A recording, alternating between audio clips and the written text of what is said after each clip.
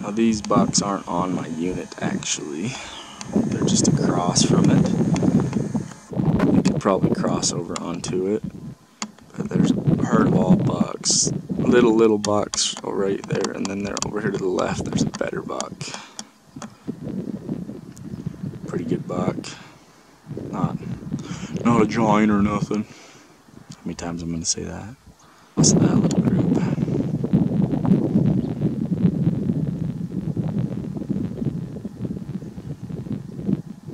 So I've got some antelope out here in the field. There's one good buck and about 5 little bucks I just showed you guys on the video, but I'm actually going to try to decoy these antelope. I've never done it before. I heard that they get really aggressive, and I noticed that this bigger buck is just running all the little bucks off when they get close to him. And so I'm going to just go walk at him with this decoy. I bought like a Montana decoy. Just sneak out there and see how they react to it and see if there's anything to this or not before I try it with a bow in my hand. Alright, this is Pubert. We're gonna see if we can get on. This antelope just went over the hill right here. They're right up against that fence line. They're kind of walking away. Let's see what they do. Obviously, it's the boss of that little group.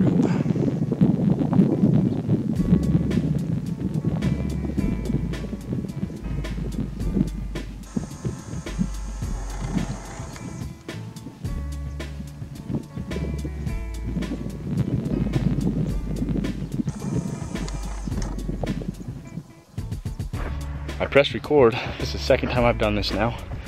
All the antelope were looping down around me. They came to about 75 yards and they just kind of took off. I don't know if they winded me or what, but they just ran a big horseshoe around me and headed back up higher. The big buck was in the rear and he was definitely more curious than the other ones, but I think they probably winded me. So I'm gonna say, if you're gonna try to play the decoy game with old Hubert here, you're gonna need to do a little bit of wind maneuvering and avoidance. Maybe part of my problem was that I didn't have a realistic enough decoy, so I got this guy. Let him go. Poor little guy's got a hurt wing or something.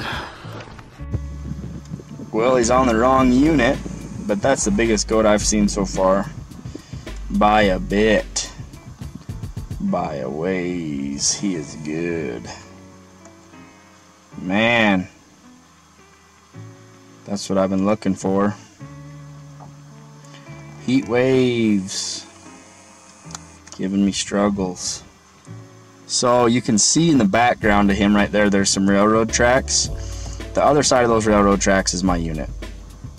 So he might cross over at some point, you know, could maybe come hit the water. But that's a big goat. That's the kind we've been looking for right there. Found a pretty good pond out here that I think I'll be able to sit on. There's a few antelope tracks. There was a doe and a fawn back here, and then a buck and like 8 does right on the pond when I pulled up. So those are all good signs. Signs of things to come. I'm sure there's gonna be a billion cows on it. But it's right on the border of some public and some private. I actually have permission to hunt some private right here and right here. So I think this is gonna be a good little spot. But I mean, there's a ton of antelope tracks on this as well. Just, you can tell they're hitting this water super hard, super heavy. So I wish I had my blind with me today, even all the way across the pond at the farthest. It can't be more than a 30, 35, 40 yard shot. I think I do have a trail camera. Maybe I'll throw it up since I'm here. Let me go see if I got one in my truck.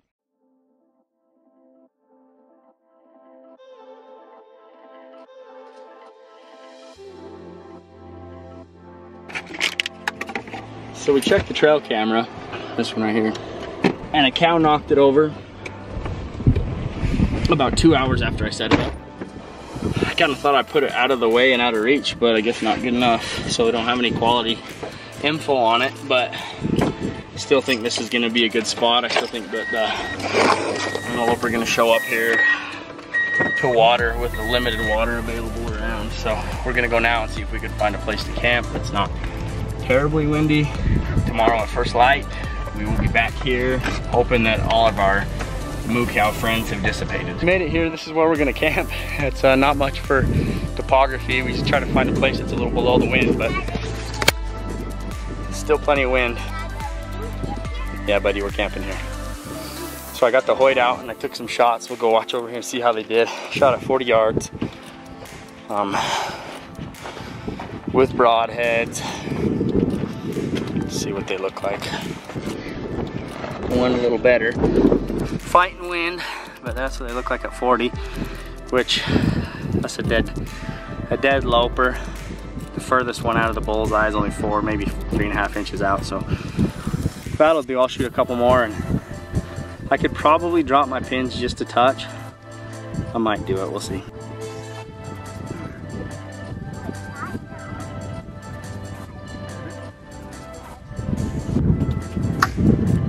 A little left.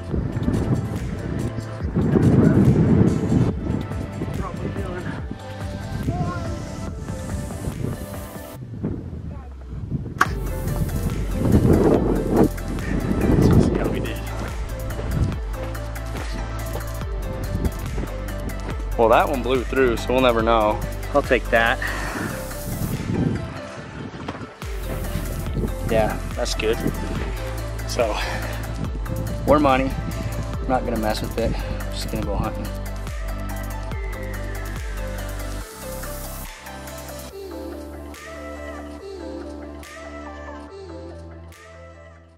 What do you think? You having fun? Got into the blind a little bit late. Just trying to get everything dialed in. Took a little bit longer than we thought it would, but we're here now. Brendan went to park the truck and he's gonna walk back in. Should have been doing all this an hour ago, but first morning we're just getting stuff figured out. Antelope comes in today. We're gonna shoot him. Hope he does. We might just spend a whole day looking at cows, because this pond yesterday was covered in them. Big buck on his way to the water.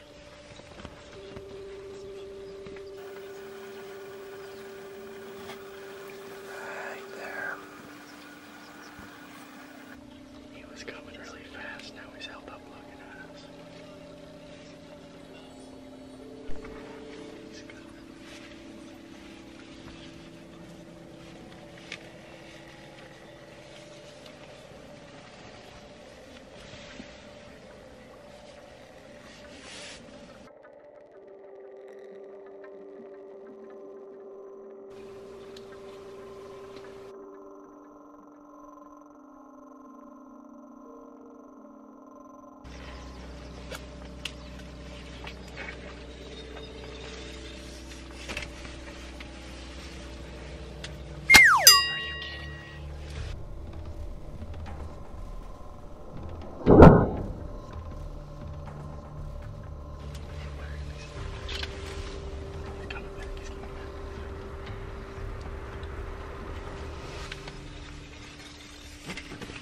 Brr, brr.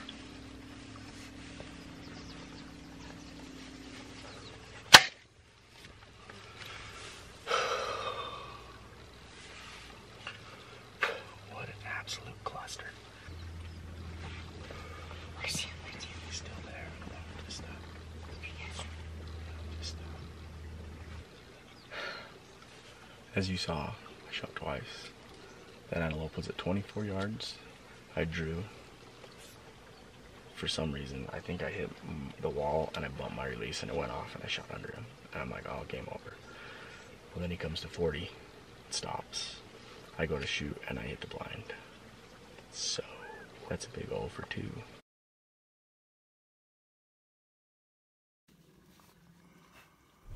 Well, we had a fun morning hunt, didn't we, Ridge? Mm-hmm. You want to tell them what happened?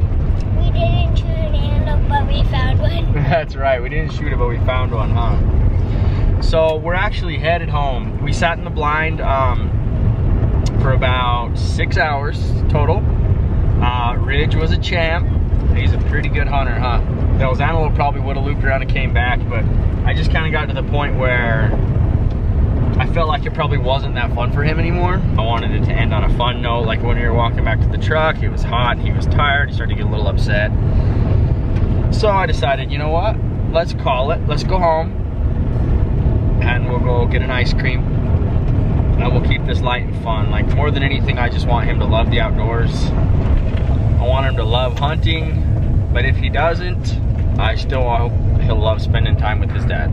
We're gonna head home now, and I just want to thank you guys for a couple things. I want to thank you for watching this video, first of all, and following along with what I'm doing. But man, you guys, I was just completely overwhelmed with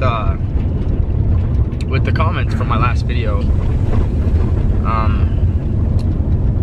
Just so much support and so much love from you guys that I feel it. I feel it, and it just changes the way I approach this, and it changed the way I look at this. And just thank you guys. Thank you for supporting me.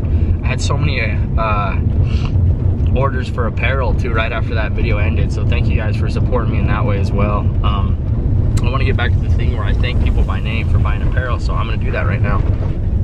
I'm a pretty good multitasker, but I'm not. Read a list of people and talk to the camera good at multitasking, so we're gonna halt it right here. So first of all, I want to thank Nick Emerton. I know Nick sent me a message on Instagram, and I appreciate you, Nick, for buying a couple hats. I also want to say thanks to Daniel Boyer. I'm probably saying it wrong, but thank you, Daniel, for purchasing some apparel. I want to say thank you to Cole Bueller. I want to say thank you to Omar Contreras. Omar, I see your comments on here all the time, man. Thank you very much. I appreciate it. And I also want to thank Donald Shepard. Donald also sent me a nice message, a nice email, and I appreciate that, Donald. I appreciate you sending me the encouragement and sort of supporting me. So, but anyway, thank you guys for watching this video. Thanks for listening to me blabber about all this stuff that's really important to me, but sometimes I wonder if it's important to everybody else. But mostly, thank you for sharing your support and your positivity with me. We're gonna keep going. I'm gonna figure out how to get Richie out on some more hunts, and we will keep doing this. We'll see you later.